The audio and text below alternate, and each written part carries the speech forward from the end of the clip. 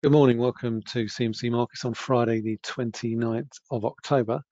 And this quick look at the week ahead beginning the 1st of November. And we've seen more record highs again this week for major US markets. US companies have once again delivered numbers pretty much ahead of market expectations.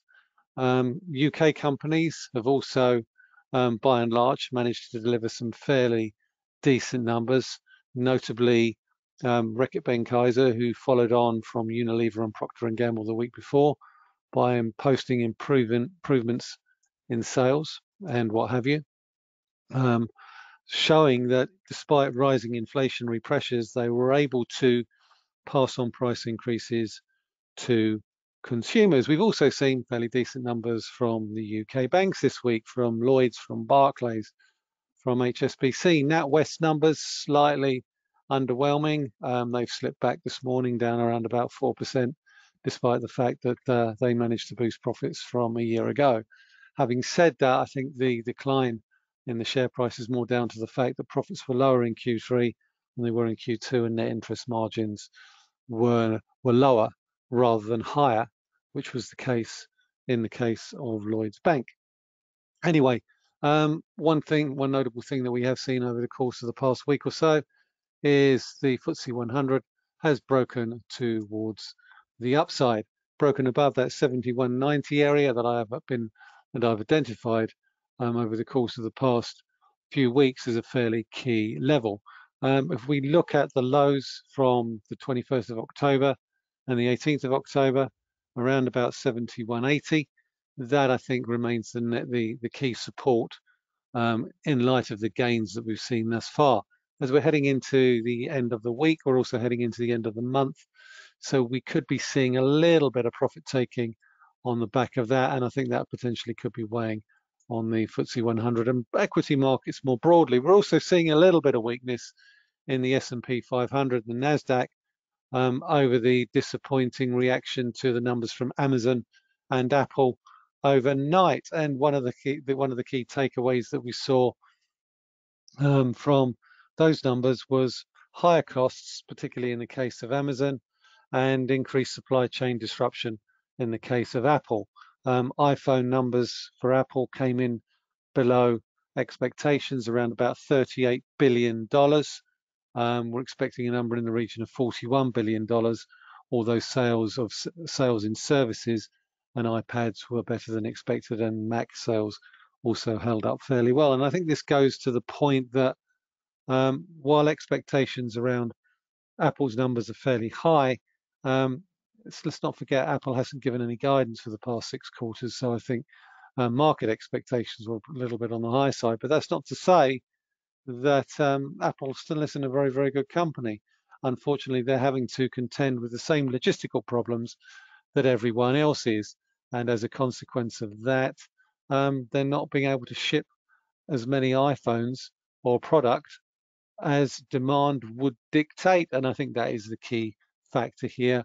And they've identified it as a key factor over the course of the next 6 to 9 months.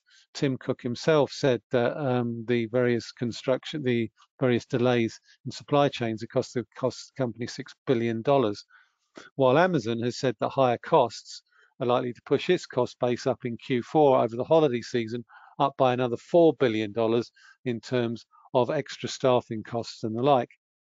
If you look at it over the course of the year, Amazon expenses have gone up from $12 billion to almost $20 billion over the course of the past 2 quarters. So that gives you an indication of the challenges being faced not only by Amazon, but I think the markets more broadly: higher costs, higher inflation, and supply chain disruptions.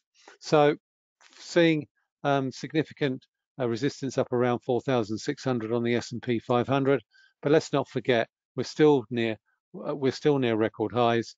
And while we're seeing a little bit of weakness today as we head into the end of the week and the end of the month, there's still very little sign that stock markets are losing their attractiveness to investors, despite the fact that inflation expectations are rising and central banks are looking potentially to modestly nudging interest rates higher. Now, earlier this week, the Bank of Canada unexpectedly called a halt to its bond buying program, sending the Canadian dollar sharply higher. And I think that's the narrative that I'm going to be looking out for over the course of the next week or so, because we've got 3 central bank meetings, having got past the European Central Bank, which was pretty underwhelming as normal, and where Christine Lagarde indicated that it wasn't for her to say whether or not market expectations of a Europe ECB rate hike next year were right or wrong. Certainly, we've seen a pickup in the euro from the lows earlier this month, around about 13th of October, but we are starting to run into resistance from these trendline highs in May. So keeping an eye on the 50-day moving average and this trendline resistance here as to ascertain whether or not we've seen the highs in euro dollar, or whether or not the Federal Reserve will burst the euro's bubble and basically push the dollar back up after the declines over the course of the past few weeks. If we look at the CMC dollar index, we can see that borne out here. It's heading towards a fairly key support level, and we can see that we've seen fairly gradual declines over the course of the past few weeks, but we still remain very much in the trend, the uptrend that we've been in over the course of the past few months. If we look at the lows down here and the peaks here, we've only seen a really modest pullback. And given the fact that we've got non-farm payrolls coming up, there could be an expectation that while the Fed is going to outline a tapering timetable at its meeting on Wednesday, I'll be surprised if there's a significantly hawkish tone from that meeting, but you just never know. So as we look ahead to the upcoming week, there are, I think, 4 key events that I've got my eye out for, notwithstanding the earnings numbers that we've got coming out as well. First and foremost, non-farm payrolls. Tune in for the webinar then. Apologies for there not being one in October, where we saw a big miss. But ultimately, I think even though there was a big miss on that October payrolls number, sorry, the September payrolls number, that's not really altered the narrative when it comes to a tapering of asset purchases going to be outlined at the upcoming meeting. So payrolls numbers, they've been a little bit of a letdown, if truth be told, for those who thought that the impending roll-off in stimulus measures on the 6th of September would herald a strong rebound in the US labour market. Since then, we've seen August payrolls come in at 366. That was adjusted higher. And when Powell suggested that a half-decent jobs report would be the final piece of the jigsaw for tapering to start in November, I don't think he had a number of 194,000 jobs for September in mind. Nonetheless, whether or not the Fed starts tapering in November or announces a taper to start in December, I think the broader narrative is that it's going to start, and the bigger question is how quickly they roll it off. And if tapering's, if tapering starts with around about $10 billion on treasuries and $5 billion on US treasuries, then I think that will be potentially a little bit on the dovish side. If on the other hand they come in higher than that, that could well be construed as particularly hawkish. So keeping an eye on the payrolls numbers, expecting a number of around about 425,000. The US labour market has got an unemployment rate of around about 4.8%. Saw a big fall there. The participation rate still remains fairly weak. I think what was particularly interesting, though, in the recent jobs numbers, the continuing claims, was the fact that we're now down at 2.2 million continuing claims. Pre-pandemic, we were trending at 1.7 million continuing claims. So we're only 500,000 above on the continuing claims than we were before the pandemic hit. So that suggests that we are getting a normalization in terms of the US labour market. The bigger concern for me is the fact that the participation rate is showing no signs of getting anywhere near back to the levels that we saw in February 2020, 63.7%. We're currently at 61.6%. So non-farm payrolls, that's the big number of the week. I'll be holding a webinar on that basis, and that will start at 1 p.m. on the 5th of November. We've also got obviously we've got the Federal Reserve rate meeting, and again, timeline for tapering. I think that's going to be the key takeaway there. And whether or not we get a move in the dot plots, which currently suggest that the committee are evenly split when it comes for a rate hike in 2022. So we'll be keeping an eye on that as well. We've also got two other central bank rate meetings. We've got the Bank of England and we've got the RBA. Now the RBA, I think what we've seen in Australian dollar yields has been particularly noteworthy, and particularly if we look at the Australian dollar. You know, there's been an awful lot of speculation that the RBA may look at start to raise rates from 0.1% where they are now to 0.25%. What's more broadly forgotten, though, is the way the RBA, at the beginning of August, back in September rather, there'd been an expectation that they might look at delaying their decision to start tapering their weekly bond purchase program from 5 billion Aussie to 4 billion Aussie a week. Now, in the event, they basically extend, and it was due to end in November. They were due to end their bond buying in November. Now, they didn't do that. They extended it into February on the basis that they felt that the lockdowns that were being imposed on the Australian dollar economy would merely delay the recovery, not undermine it completely. Now, with the RBNZ raising rates earlier in October, I think the narrative has shifted now in terms of when we start to see central banks push rates higher. And I think the speculation has shifted to the RBA. If you look at 3-year yields, they've moved significantly higher, and they're well above the levels that they were around about a month ago. They're currently around about 0.7, 0.75. So I think it's a remarkable turnaround from 2 months ago when markets were speculating about a delay to tapering. Now we're talking about the potential for ending the asset purchase program completely. And I think that could be a middle ground for the RBA as we look ahead to the 2nd of November meeting. The RBA, rather than raising rates, could end their asset purchase program as a means to signal a glide path to a potential rate rise going forward. So that's something to keep an eye out for. A middle ground could be the RBA ends its asset purchase program. Will they raise rates? Based on what the RBN said, there's a good chance they could, but if they wanted to sort of strike a middle ground, they could potentially just end the bond buying program. Now we're heading towards key resistance on the Aussie dollar. We can see it here. We've got the 200-day moving average. We've also got 50% retracement from the entire down move from 0.8 to 0.71. So this level here around about 75, 60, 75, 70, that's a key resistance level. We'll be paying particular attention to that over the course of the past few days, or over the next few days, I should say. Cable, Bank of England. Will the Bank of England raise rates in their November meeting when they basically set out the November inflation report? Well, if you look at UK 2-year gilt yields, then a rate rise is already priced in. In fact, more than one rate rise is already priced in. And they sort of painted themselves into a corner. So I am expecting a rate rise between now and the end of the year. It's really just a question of when.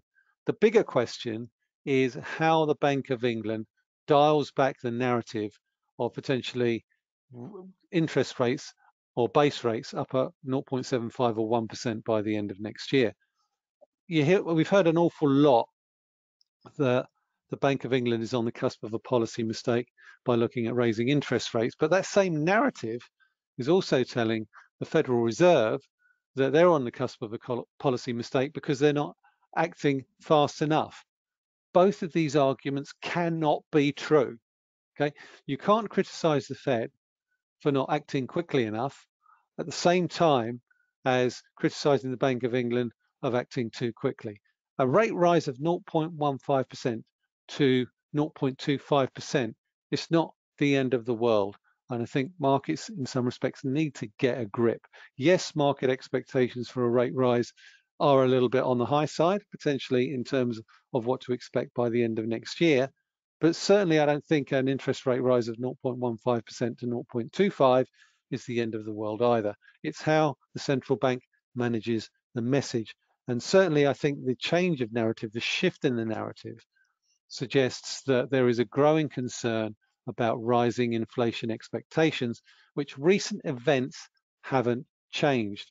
We've already seen in Europe German PPI prices at the highest level since the 1970s. You've got German CPI at 4.6%, the highest levels since 1992, when interest rates were 6.75%, not minus 0.5, which is where they are now. So, a small, modest adjustment in interest rates isn't the end of the world. And I think sometimes it's very easy to get caught up and get too close to the narrative of the news flow. Sometimes it's good to take a step back. So what does that mean for cable? Well, we've got 50-day moving average, which is acting as support on the downside. We've got the 200-day moving average, which is the next key resistance. So 138.40.50, as well as these peaks here, they're the next key resistance level for me on cable. We've got modest support in and around 137.20, the 50-day moving average, and the market is looking a little bit on the overbought side, but that doesn't necessarily mean that we can't go higher. So for me, I think next week, keep an eye on the upside. I'm still moderately bullish cable, more on the basis of a little bit of dollar softness than anything else. But overall, still modestly bullish. And euro sterling, more importantly, has made a marginal new low around about 84. Significantly, it didn't take out the 84 level. It's prompted a little bit of a short squeeze. Now we could squeeze back through 84.80 all the way back to the 200-day moving average. But overall, I'm still mindful of the opinion that the ECB is a long way from even considering the possibility of a rate hike, unlike, say, for example, the Bank of England. So that should continue to put downward pressure on euro sterling. And I think that for me is the key takeaway. So that's the Bank of England meeting. We've covered the RBA. We've got services PMIs, and we've got payrolls data. And let's not forget also that we've got services PMIs, which showed a bit of an improvement in terms of the UK numbers in the flash numbers from a couple of weeks ago. So those are the key macro announcements as we look ahead to the upcoming week. Now let's look at some of the key earnings announcements. I think I've covered pretty much everything in terms of the major markets. Let's just quickly have a look at the Germany 40 as it is now. Seen a little bit of a roll off towards the end of the week. I think a large part of the reason that we've seen a little bit of weakness in the past few days is because we've got a little bit of end of week and end of month flow. But overall, we're still on course for a fairly decent month, all told, for equity markets, even though that does potentially look a little bit like a bullish engulfing, and we haven't taken out the previous highs. So there is a little bit of concern there in terms of the DAX. But while we're above 15,000, then the outlook still remains fairly positive. So that potential monthly reversal does need a confirmation. And let's not forget that the S&P showed a similarly negative monthly reversal earlier this year, and we've gone on to make new record highs. So it's important to understand that these sorts of reversals always need confirmation, and we didn't get that on the S&P 500. They're early warnings, but they don't necessarily signal the potential for a sharp reversal. All reversal candlestick patterns need confirmation, and it's important to remember that. Okay, so let's look at earnings numbers. We heard from Royal Dutch Shell earlier this week, and by all accounts, they're pretty disappointing numbers. When you've got record natural gas prices in Europe and you've got 7-year highs natural gas prices in the US and oil prices are at multi-year highs, you don't expect Shell to miss profit expectations, and more than that, see them come in below the levels that they did in Q2. And I think this is the key. I think this is the key conundrum that markets are wrestling with. How do oil majors, who rely so much on legacy fossil fuels, transition to a much lower margin of renewables? And more importantly, what happens when the sun doesn't shine and the wind doesn't blow. And I think that was one of the problems with respect to Shell's numbers, is that even with the disruption of Hurricane Ida, they were unable to really generate the type of profits that you'd normally expect from the higher prices that we've seen over the course of the past quarter. And BP is going to be faced with similar problems. You know, we've seen a fairly decent round in the BP share price. We are now starting to see a little bit of rollover. The key support level for me is that 345 area, which we've managed to hold above thus far. Certainly there is much more potential, I think, in terms of BP to see further gains. You know, they in the first half of this year, replacement cost profit came in at the best levels since 2019, as well as the company increasing its dividends. And they did go on to say that oil prices are $60. There's scope to deliver buybacks of $1 billion a quarter. So I think, given the fact that we've seen oil prices well above that, then really the expectation is they should do very well indeed. But it needs to use this surplus cash well, and recycling it to shareholders, you know, just doesn't cut it in my book. There is going to be an awful lot more investment needed to be done in its performing while transforming strategy, but it needs to prove to shareholders and the market it can transition to renewables in a way that doesn't hammer its margins. So it needs to use the available capital in a much better way.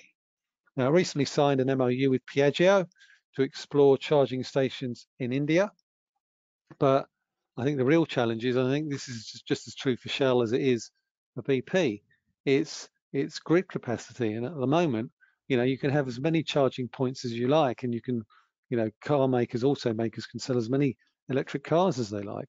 But unless you upgrade the grid, then these oil companies are not going to be able to generate the revenues from the charging points that they push out there. So solar, renewables, you know, wind power and what have you, that's not the only game in town. And certainly the answer isn't, with respect to Shell, to spin off the legacy business, because it's the legacy business that's going to fund the transition. So there needs to be a certain element of crossover. So be paying particular attention to BP's numbers when they come out on the 2nd of November, big oil in particular.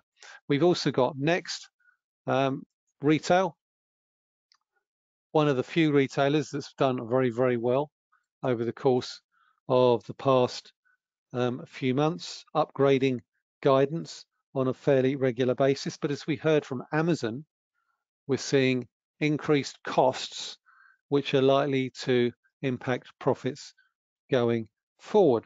So management upgraded full-year guidance up to 800 million at the last set of numbers, and that's a 5-year high.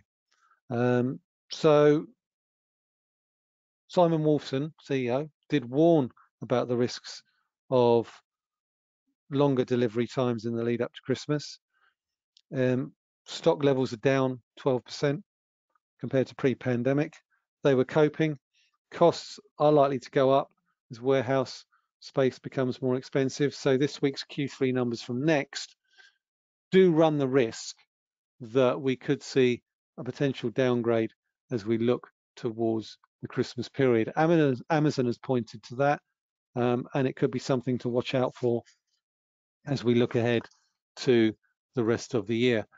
Shares are still up on the year, still made really decent progress, but we could start to see a few headwinds in the guise of higher costs. We've also got Sainsbury's numbers due out, and they've been basically making some fairly decent gains so far year to date. An awful lot of that has been on speculation about M&A in the wake of the Morrisons takeover, which finally completed earlier this month, and which has seen Dark Trace take its place in the FTSE 100. Petrol shortages also saw could well have seen an uplift in their fuel sales. The flip side to that could have seen shoppers reduce the number of visits to supermarkets as a result of that, which could mean bigger shops, but overall fewer visits. Also, online sales. How has Argos done now that the economy has started to reopen? They were a particular disappointment in the last quarterly numbers, but Sainsbury's did upgrade their profit forecasts for the year from 620 million to 660 million. So it'll be interesting to see whether or not they stick with that guidance, and also, more importantly, what their guidance is for the Christmas period going forward. So those numbers are due on the 4th of November. We've also got IAG. IAG's numbers are due out. They've had a pretty poor year. Started off really optimistically at the start of the year in the hope that restrictions would get eased fairly quickly. Obviously, that hasn't proved to be the case. And as we look at the way the share price has rallied in early September, an awful lot of that early reopening enthusiasm has dissipated somewhat. So it continues to be a challenging environment in Q2. IAG reported an operating loss of over 1 billion euros. It said that it's only planning on resuming 45% of its 2019 capacity in Q3, and they haven't offered a financial outlook for the rest of the year.